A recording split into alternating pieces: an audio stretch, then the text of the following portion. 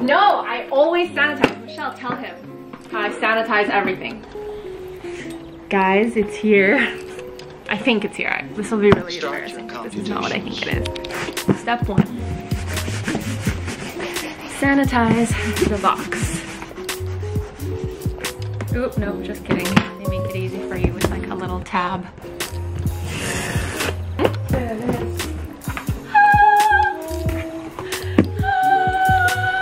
Oh wow, oh my god, Apple's lit. Look at this. Ooh. Look at this packaging. Keep doing it. Yeah. Okay, so I am very excited about this video because I ordered the new 2020 iPad Pro and I've been waiting for it for, this hasn't even been that long, it's been like a week and a half. But it feels like it's been a long time. I've just been waiting for it to arrive. So I thought that I could share my excitement with you guys and unbox my iPad and the accessories that I got for it. I actually didn't go crazy with the accessories. I really thought I would. I usually do with my Apple devices, whether it's like dongles, cases, sleeves, screen protectors. I have an issue when it comes to my Apple devices. But I tried to keep it pretty minimal for my iPad. I'm sure in the future I will end up buying more accessories for it, but for now I just have a couple of accessories, just the essentials. Also, I didn't buy the Folio keyboard. I know that you can get the Folio keyboard for this iPad, and it is compatible, but I didn't get it because I am waiting for the new keyboard to come out in May. So I thought if I'm gonna end up buying that keyboard anyways, there's no point in me purchasing the Folio keyboard now. Plus, I do use the Magic Keyboard for my like MacBook desktop setup. So I was thinking that if I really needed a keyboard, I have a Bluetooth Magic Keyboard already, so I can use that. I guess let's start with the iPad, of course. It is gorgeous. I got the 256 gigabyte iPad Pro 11-inch. Just the Wi-Fi edition. I didn't buy the cellular because I, one, have data on my phone that I can use the hotspot, and I feel like I rarely use my iPad when I'm, you know, out and about and needing cellular, so it just doesn't really make sense to spend that extra money. Oh, it's so gorgeous. Oh, can I also just say the fact that Apple now puts these tabs on their packaging is just amazing, and that whole box situation, like, they really thought of it all. So yeah, I can't really expect anything less from them. Pretty much the reason I got it is obviously for creative purposes.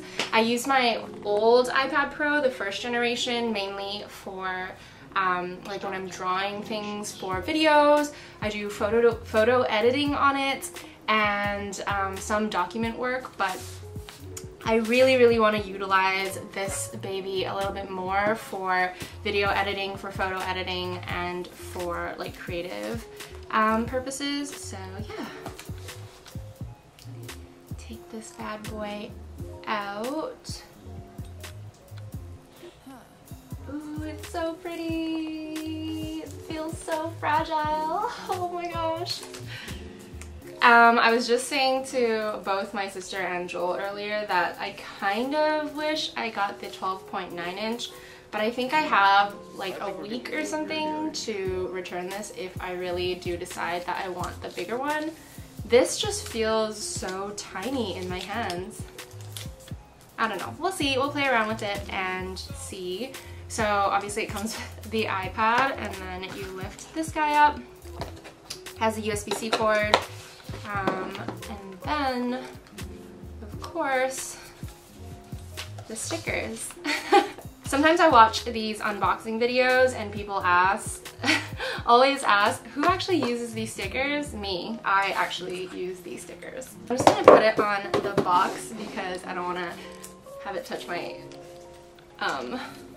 table.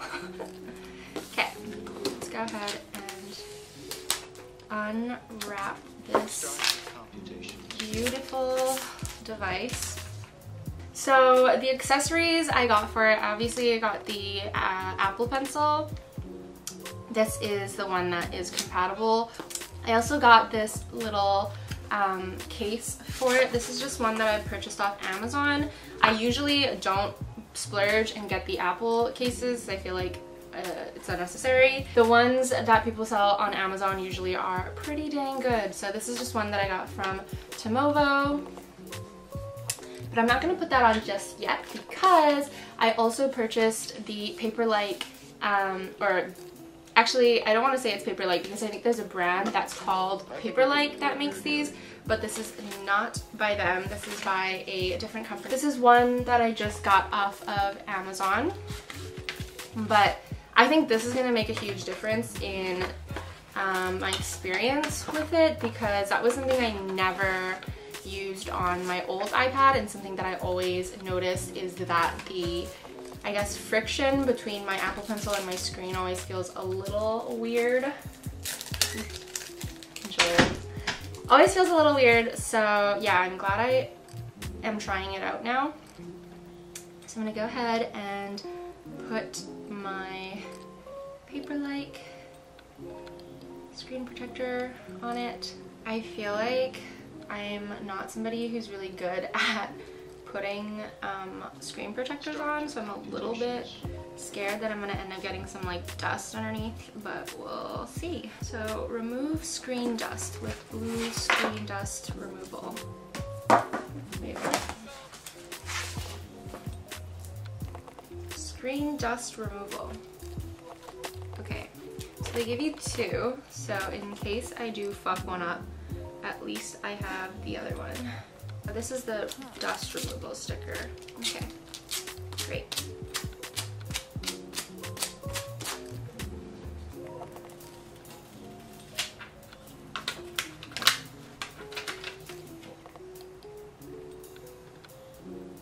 I think we're getting into a weird area here.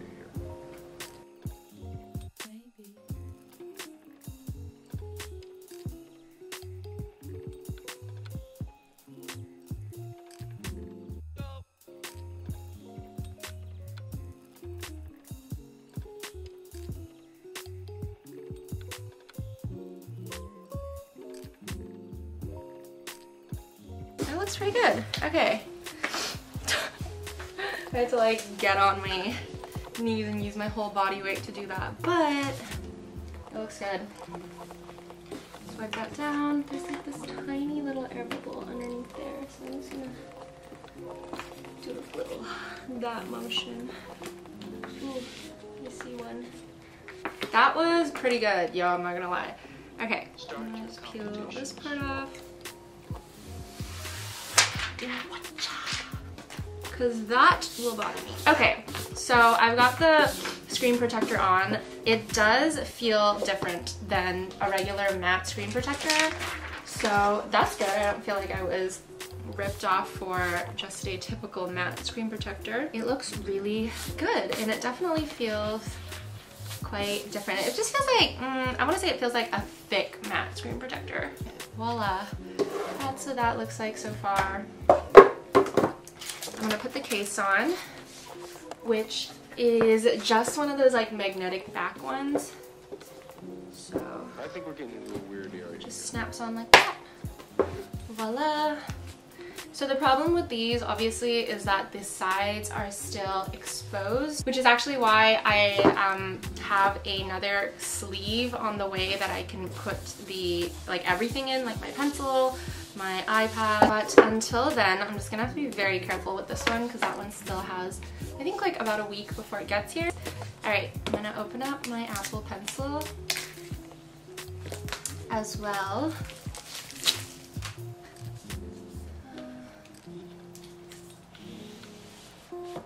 Yay, it's so gorgeous. So in this portion, I don't think they come with stickers, do they? No, they don't. All good. So yeah, just the typical instruction manuals and whatnot in the box. And then I have my little Apple Pencil.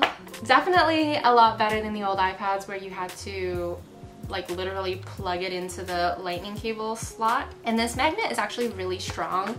I considered buying like a pencil holder, but I think this will actually be totally fine. So we're gonna come in here and we're gonna turn it on for the first time.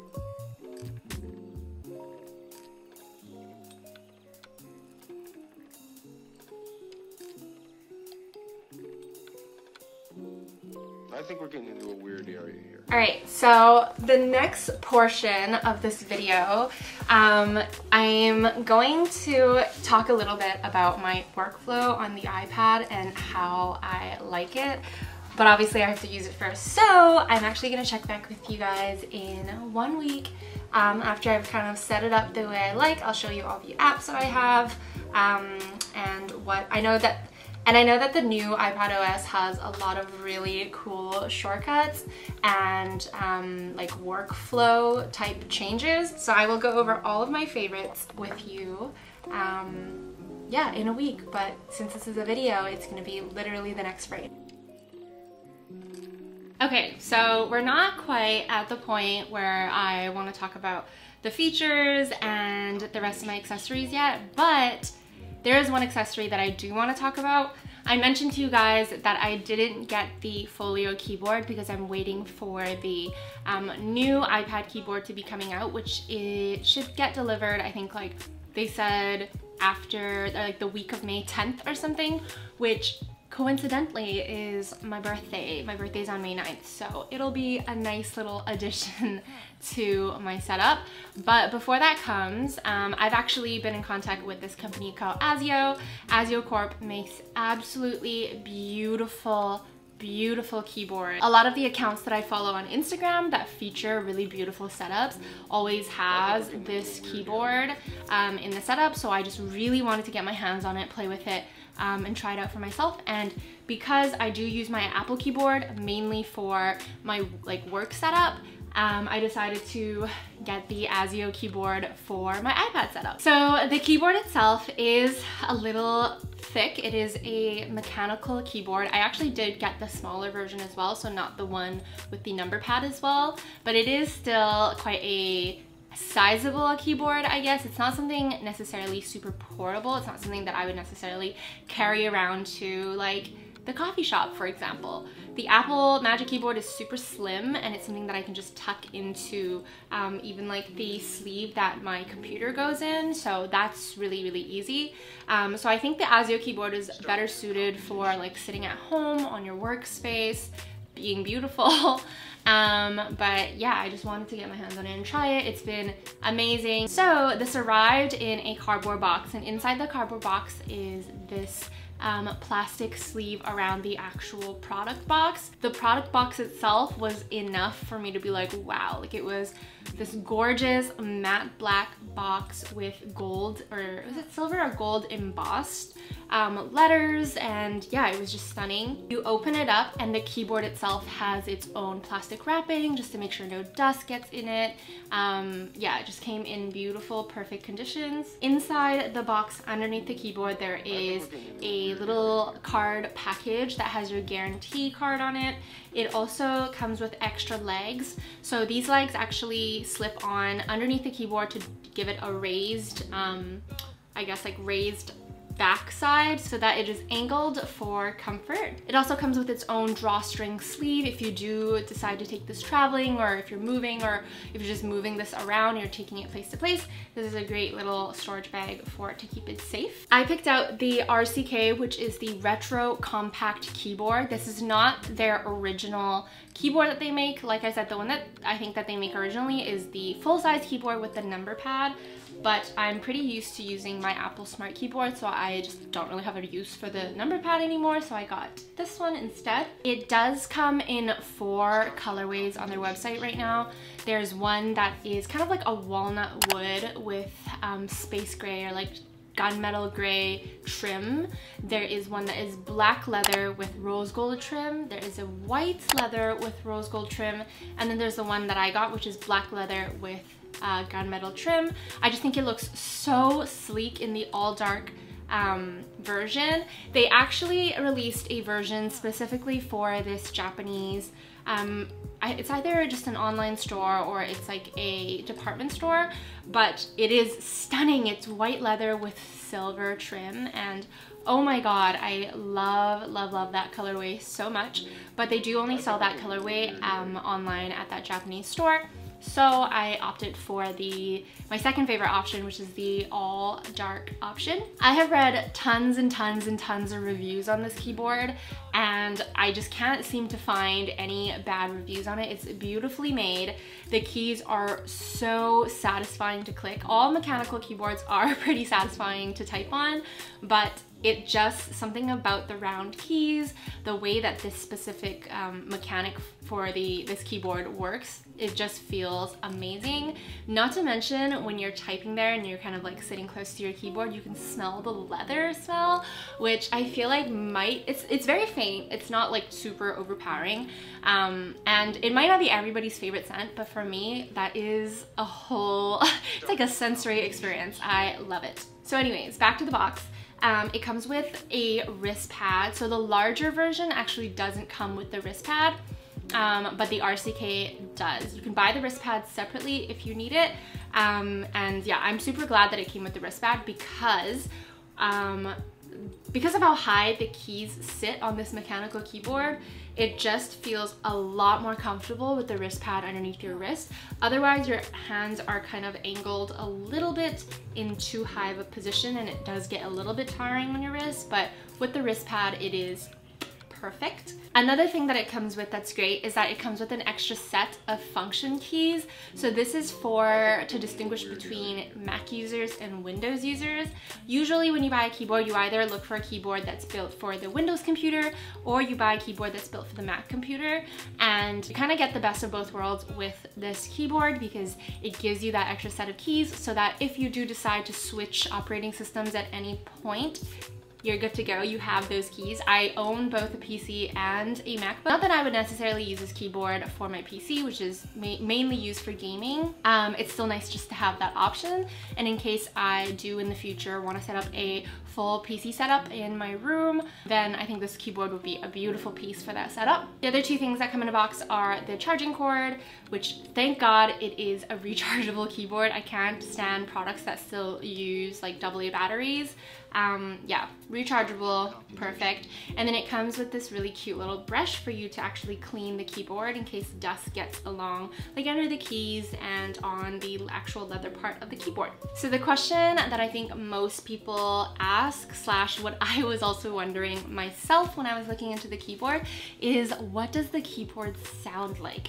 Because if you've ever heard of a mechanical like keyboard typing before, it is quite loud. It's very clacky. It just makes a very satisfying click sound, and this definitely is no different. But I will say this has that extra oomph to it that really makes it feel like you're typing on a typewriter. And I think this is due to the specific mechanics that Azio has built for these keyboards. Of course, I had to film a little ASMR and just let you guys listen to what the keyboards sound like, so here we go.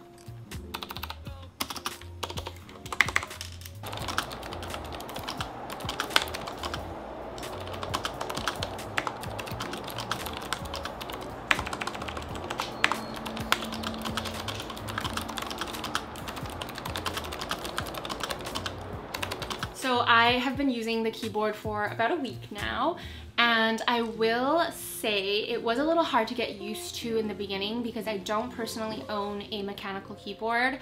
Even for my PC, I just use one of those soft touch keyboards, kind of like the typical like keyboards that you get with a PC. I have this Corsair one, and then obviously my Mac keyboard is that typical Mac, like super thin, super like flat keys. So initially typing on this, it was definitely a struggle. I felt like I couldn't type very fast on this keyboard just because of the extra like compression that I have to make finger to finger, letter to letter to like type. I did do a speed test. I am usually at about like 103, 104 words per minute. And when I did the speed test, it was like 98 words per minute. So still pretty fast, but there were definitely more mistakes. Usually I get like maybe 1 mistake. This time at 98 words per minute, I had 8 mistakes. So yeah, that's definitely something to consider. Is you will have to, like, unless you've been using mechanical keyboards your whole life, this is something I had to get used to. The other issue that I have that doesn't happen anymore, but initially when I was typing with it, is that I felt like my fingers would get tired after a while if I'm like typing ferociously on this keyboard. Like if I'm writing a document or, you know, writing a blog post or whatever, I just felt like my fingers were pretty tired at the end of the day. Now I feel like my fingers are just trained and stronger and ready for this type of mechanical keyboard, so I don't have any issue with that anymore. But yeah, just something to keep in mind if you are like me and you do typically just use like your MacBook keyboard or your Apple Magic Keyboard, because those are super easy to type on and the keys are so flat and there's just like no room for mistake, essentially. All right, that is enough about the Azio keyboard for now. If you guys want to see like a full review and just like more in-depth information about it, there's tons of stuff on YouTube, but if you want to see, you know, my use of it, let me know in the down bar and I'll try to film a like more complete review on the thing. So it's been about a week and a half since I received my iPad, and I wanted to just review every aspect that I showed you guys in the initial unboxing, plus show you one more piece of accessory that arrived after the unboxing. Going into the actual device itself, I thought I would go through and talk about some of the apps that I really love using on my iPad. So starting on the first page, this is what my setup looks like. Starting on the first page, YNAB, this one here. I'm not gonna tap it because it is a budgeting app and it has all of my financial data on there, but it is such a good app for budgeting and just for managing your finances. If you're somebody like me who used to really struggle with budgeting and financial planning, this is a great tool to keep you accountable, and it has really worked for me, so I would highly recommend it. Duet is another app that is very interesting. I actually haven't tried Duet on the new iPad. Essentially what Duet does is that it mirrors or makes your iPad screen a extension to your Mac screen. So this is good for people who, you know, are in the creative industry and you need to have that extra space. You don't want to buy another monitor. Or it's great for those who work on like Illustrator or Photoshop or any tool like that, and you want to be able to like use your pen to draw and all that. Duet allows you to do that. It's a very good app. I think it costs like $30 though, so do keep that in mind. I haven't even tried it on this iPad yet, so I can't tell you whether it's better or not, but I do know when it was on the old iPad, there was definitely a lag, so do keep that in mind. GoodNotes. I think everybody loves GoodNotes. I think everybody that I watch on YouTube that has the iPad Pro and use it for any sort of work, they all have GoodNotes.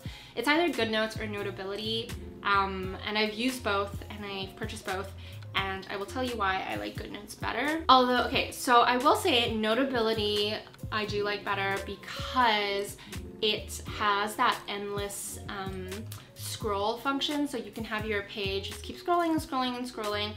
I don't know if you can do that within GoodNotes. GoodNotes I feel like mainly is page by page. So this is one notebook that I have just talking about some design stuff. But I really love how many options of like covers and different papers and page notes it gives you, and it just has so many editing functionality. There's so much goodness in GoodNotes, and yeah, I just have been really loving it. This is actually a travel journal that I made. It's just something I'm working on. I'll link the YouTuber who created this travel journal template below so you guys can get it as well. But yeah, I just think it's such a good note system. The writing portion of it, like the pen tool portion, is very intuitive. I think overall the app is just very intuitive. You can have different settings for pen sizes and colors, just like as like a quick select. Obviously, this wouldn't be a iPad Pro video if I didn't mention Procreate. I'm sure if you own an iPad, you probably already use Procreate, but I use this to do like my little graphics for YouTube. This is something that I did for, I know it looks so crappy, but that's something that I did for Animal Crossing. I drew this little girl based on this other like girl's photo that I saw. So it just really lets you be so creative when you draw. It has like a lot of pen options, brush options. It even lets you import different brushes. It just is such a heavy duty app. It's insane, but it doesn't take up that much space. Like, it just works so beautifully. It never lags on me. Yeah, it's just really, really good. This is one of my favorite features of Procreate, is that you can actually come in here and create a time lapse of your artwork that you had done. So I'm just gonna show you this one. So it will time lapse through and show you the process of you creating like whatever piece of art that you created, which I think is such a awesome function, because one, while I'm being creative and just doodling or drawing or whatever, it also records the process for me. So it's like I can create a whole nother piece of content with that video. I don't know, maybe it's just like the content creator in me talking, but I just love, love, love this function. And I've seen so many insanely beautiful like time-lapse replay videos created by artists, and they're like some of the most satisfying videos to watch. So this is just a little plant doodle that I did. I based this off of another person's like plant illustration that I found on Pinterest. So yeah, that's what that looks like. So going into some of the shortcuts, there are a few new shortcuts on the iPad Pro that I've discovered that I really, really love. One is definitely their multitasking. So what you can do with the multitasking now, so okay, let me start over. So like before, you're able to do a split screen. So the different dimensions in split screen, but of course you're able to do the little like tab that kind of floats on top of your other window, which is useful for when I'm like writing documents and whatnot. And that's cool and all, but the new function of the little floating tab is that you can actually open something up. Let's say I go back to that and I open up my calendar app as my new floating tab. So you can actually go through and flip through all your open mini tabs.